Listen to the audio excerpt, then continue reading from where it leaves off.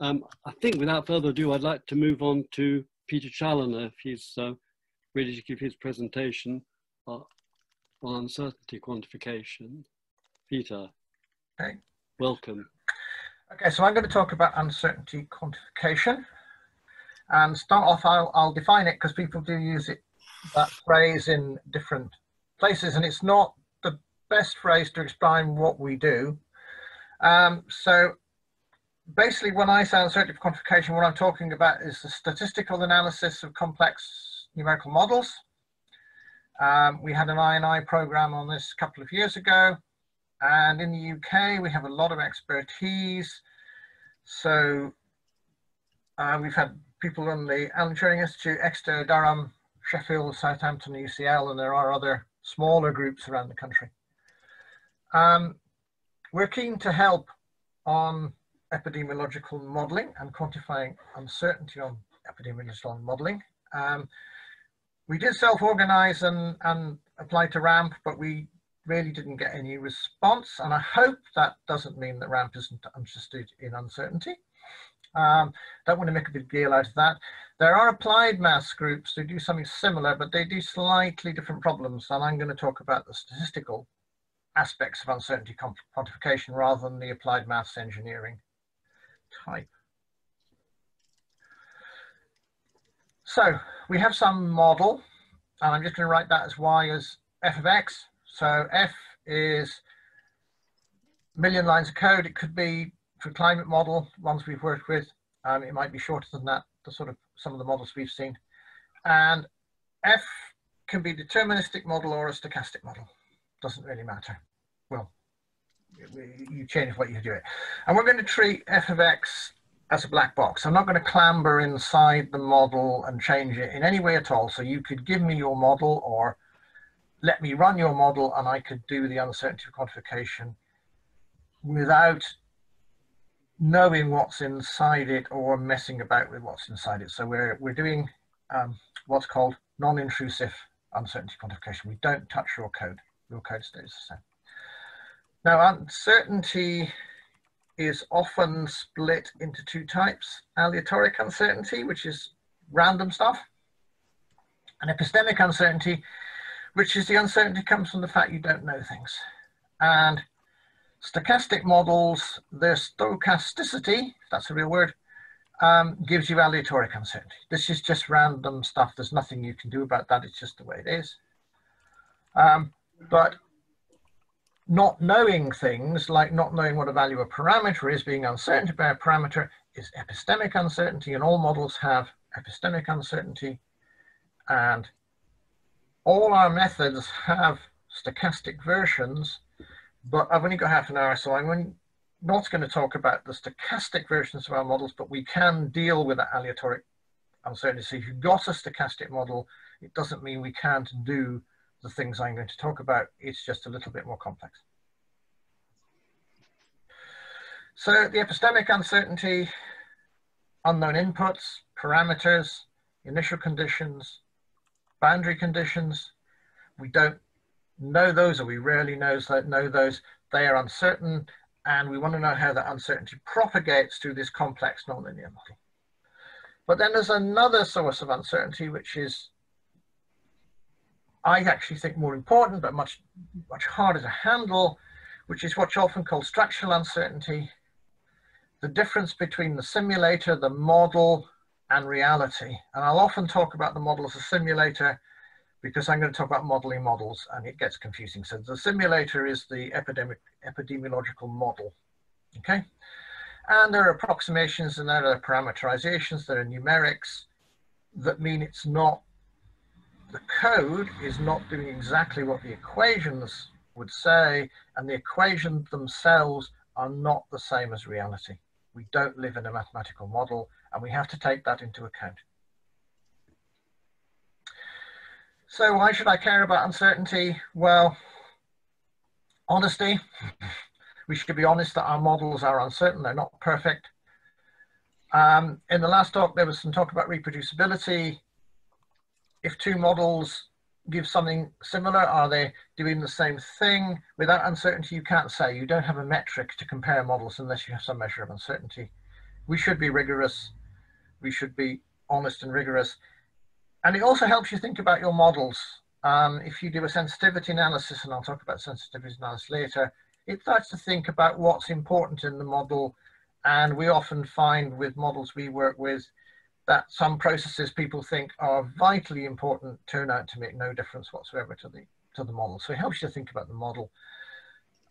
It gives us tools to deal with ensembles of models and hierarchies of models, which I'll come back to at the end. So the traditional way to do uncertainty quantification would be Monte Carlo, Markov chain Monte Carlo, or quasi Monte Carlo type methods. So you'd sample from your inputs, you propagate that through your model, and that would give you a sample of the output distribution. And that's really nice. But if your numerical model, your simulator is expensive to run, we can't afford to do that. We need thousands of runs to build up a distribution using Monte Carlo type methods. So the alternative to doing Monte Carlo on the numerical model is to build a cheap surrogate model, a fast model of the model, a model of the simulator, which I'm going to denote by F tilde. And I'm going to particularly talk about emulators rather than surrogates, because I'm going to define an emulator as a surrogate model that has a measure of its own uncertainty. So it tells you how well it's doing. It's an interpolator that tells you how well it's doing. And we use what are called Gaussian process emulators. So the surrogate model we fit is a Gaussian process, and a Gaussian process is simply an infinite dimensional analog of a Gaussian distribution or a Gaussian distribution on functions. And doesn't mean we're assuming that the inputs and outputs of our models have a Gaussian distribution. The Gaussian process part refers to the uncertainty in our fitting. So let's just look at a Gaussian process. So here we've got a true function in black. Here it is in black, which I hope you can see that. And then we'd run 1, 2, 3, 4, 5 runs, and we fit our Gaussian process, and the mean of the Gaussian process is the blue line, and the uncertainty bands are given by the dotted line. So that's 95%.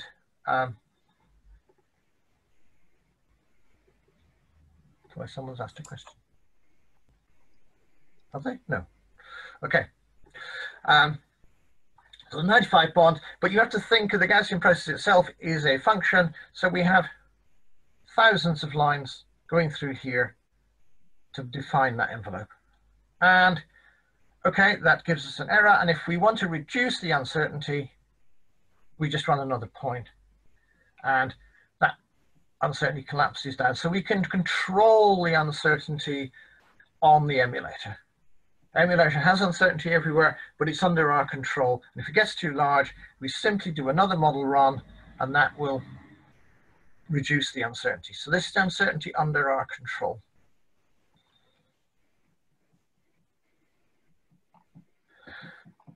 So what procedure would we use to set up an emulator for a model? Well, we'd set up some priors. So one of the things I didn't point out was there's a mean function sitting under here. There's a mean function, a zero mean Gaussian process here. I think there's a linear function sitting under there. So we'd set up what does the mean function look like. We'd set up priors on all our hyperparameters. And then the important part that I'm not really going to talk about is we design an experiment. And we need to fill space to run our model everywhere, because we're going to build an interpolator, and that surrogate, that interpolator, has to be good quality across all of space. So if you let me run your model, I'll run your model in places you've never run it and have never thought of running it, and I will often break it. We then run this simulator ensemble, comes out of the design experiment, and then we build an emulator, and we generally use Bayesian methods. You don't have to, there are non-Bayesian methods, but certainly in the UK, we're a very Bayesian community. And then another important part is we validate that emulator. It's quite easy to build bad emulators. It's quite hard to build good ones.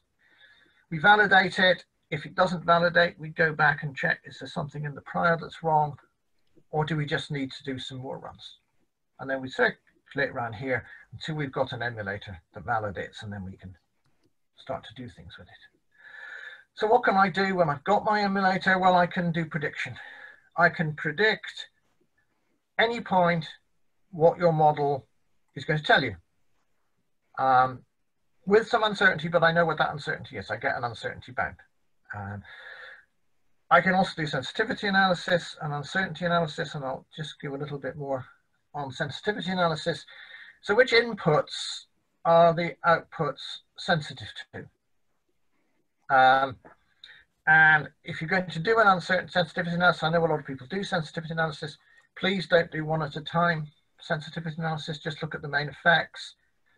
You're not looking at the nonlinearity in the model in that case, and certainly the variance-based sensitivity analyses we do, which are very similar to analysis of variance, we would look at main effects and certainly two-way interactions and possibly three-way interactions, and that starts to tell us a lot more about the structure of the model, and not simply which are the important parameters, but which are the combinations of parameters that are important, and that's telling you a lot about the non-linearity of the model you may not even appreciate from just writing down the equations. Uncertainty analysis, we put a joint PDF, sometimes called a prior, though it's not really a prior, on the inputs. And what is the statistical distribution of the outputs?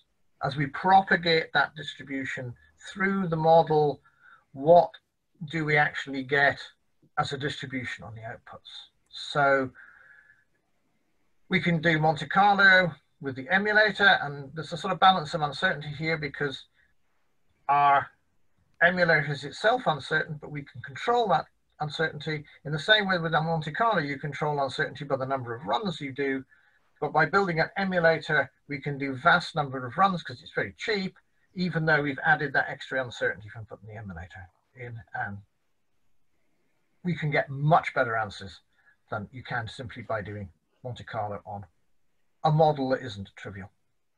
Some cases, some special cases, we can use the Gaussianness of the Gaussian process to do that analytically, but you have to be in some fairly special cases to do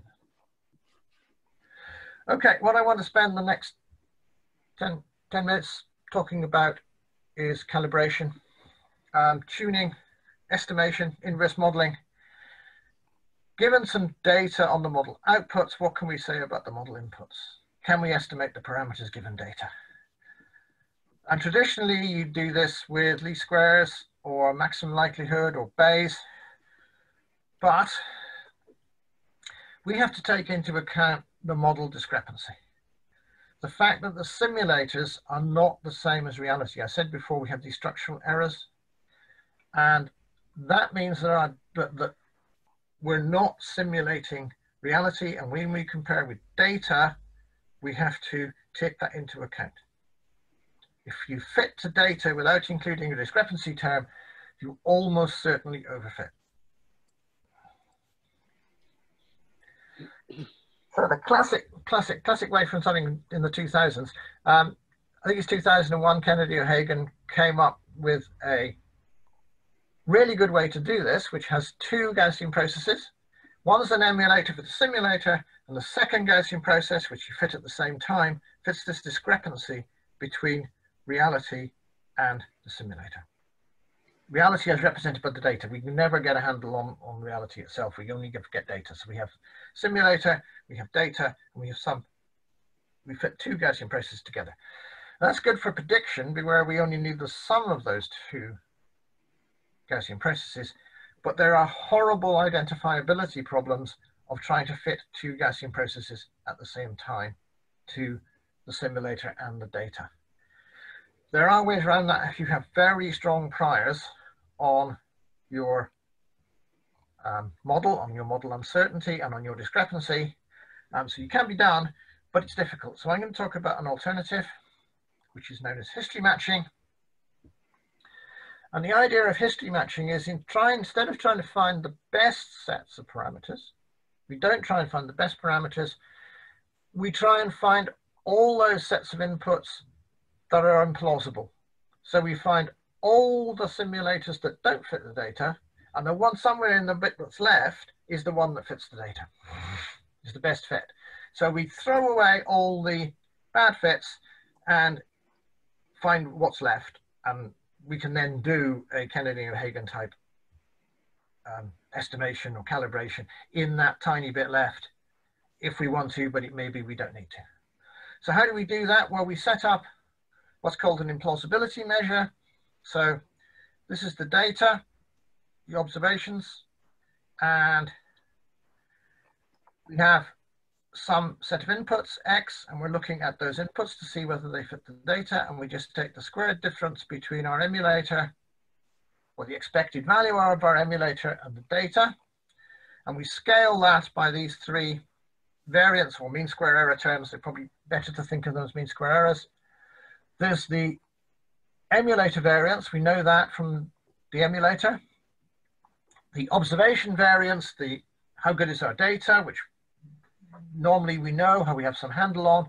And then there's a term here, a discrepancy term, that says how far away we expect the model to be from the data. This is saying about this model discrepancy. We don't think our model's perfect, so there's an extra term we put on there that takes into account that error in the model. So we calculate that implausibility measure, and we can calculate that any set of inputs. So to do a history match, what do? Well, we do the same thing before. We run our simulator in a designed experiment. We build and validate a Gaussian process emulator. We calculate the implausibility using that formula I've just shown. At all points with implausibility greater than 3, we rule out to be implausible.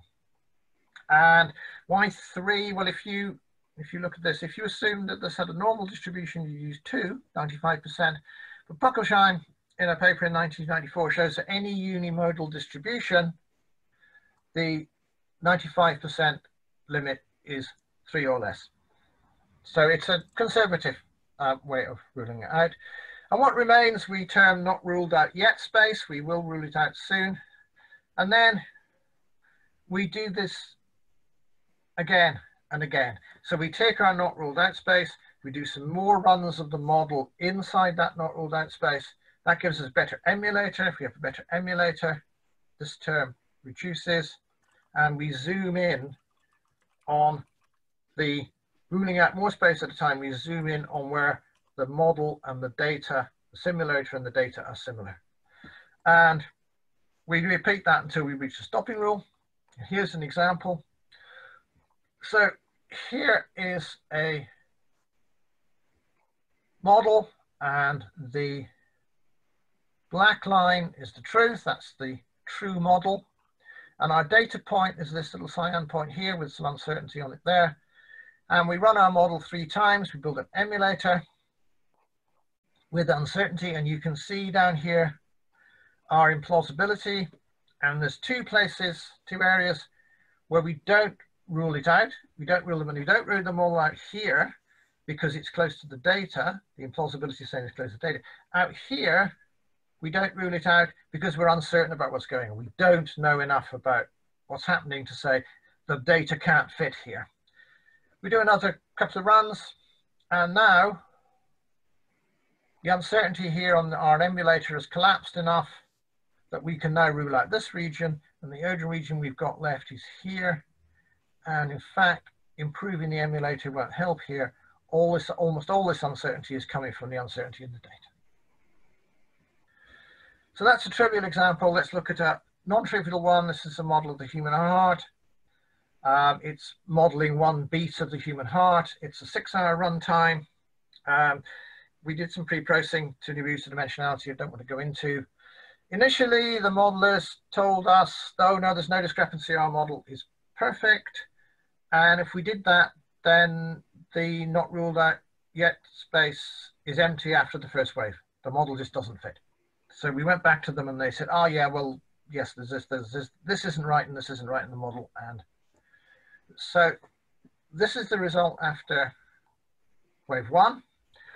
So 25% of space remains, 75% doesn't fit, and this is a very complicated diagram. We have 20 inputs and they're across the top. 2 of the inputs turned out were the same, so you get a little straight line there, and that's 2 of them actually being the same. And what you see down the leading diagonal is the marginal of this NROI space on 1 dimension, and up here, this is a 2-dimensional look into 20-dimensional space. So there's 18 dimensions behind, and this is the probability of finding a point if you go back down that point. So here, there are very few points in those 2 parameters that give us anything like data. If we then go on to the next wave, it's starting to become much more discriminatory. Only 6% of space remains. I'm not going to go through all these. You're not cardiac modelers, you don't really care, but you can see here we've done a lot of discrimination here, some discrimination here, and we're starting to see there's some twisty manifold in 20-dimensional space. And wave 3, that should say 5%, not 55%. We've gone from 6% to 5%. It wasn't worth going on any further and doing any more model runs, but we've reduced space down to a small proportion of the original space. So what do we do for these stopping rules? Well, we shrink to some pre-specified value, and then we do Kennedy-O'Hagan. Often people don't do the Kennedy-O'Hagan, they do the second part. NROI becomes so small, we effectively use it as a point estimate. It's tiny enough that the model isn't changing as we go over that. The other interesting one is the NROI disappears completely. And that means the simulator and the data are not compatible. You couldn't get that data from any input of the model. And that means that the model, say the model and the data are completely incompatible. If you do a classical calibration, that won't happen. Classical calibrations, a classical estimation will find you the nearest point to the data. And sometimes you want to say, well, no, this doesn't fit at all. And a straight Bayes or maximum likelihood will not tell you that. If we do shrink NROI to 0, we can actually bring it back by making that discrepancy term larger and larger. And you can think of that as a tolerance to error. How bad are you prepared for your model to be for it still to be useful? And that's a useful conversation to have with modelers and decision makers. Your model doesn't fit the data, but if we're prepared to accept that, how much error are you prepared to have? How much discrepancy between the data and the model are you prepared to accept? Okay, that's been a whistle-stop tour through uncertainty quantification. Things I haven't really talked about: stochastic models.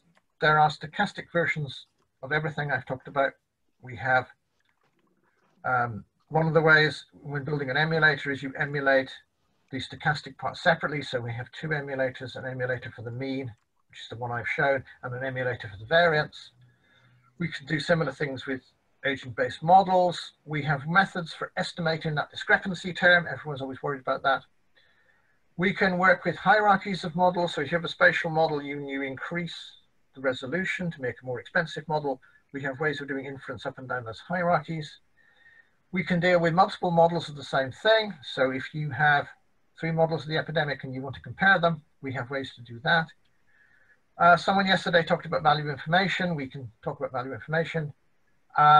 We generally don't do data assimilation, but some of the epidemiological models, data assimilation where you put data in, where the data is put in time and you pull the model back towards data dynamically, might be interesting. So we have a statistical UQ community, probably one of the best in the world, and we want to help. In Exeter, we've started working with Leon Danon's MetaWards model, but if anyone else would like help with using these methods, would be very pleased to help you do uncertainty quantification, particularly if you've got an expensive model and you can't do Monte Carlo. Okay, thank you. I think that's it, yeah. Thanks very much, Peter. We have time for maybe a couple of quick questions. Who would like to ask a question? I think you'd probably best just start, because I can't see the whole, if you do, because I can only see some of the participants at any one moment. Do you have any quick questions? Well, if not, you can go and make yourself a cup of coffee and think of some questions, and because we can take them forward in the discussion section at 11:45. So we'll reconvene to 11:15 for Stephen Riley's talk. Thank you all very much. Thanks to the speakers. Thank you.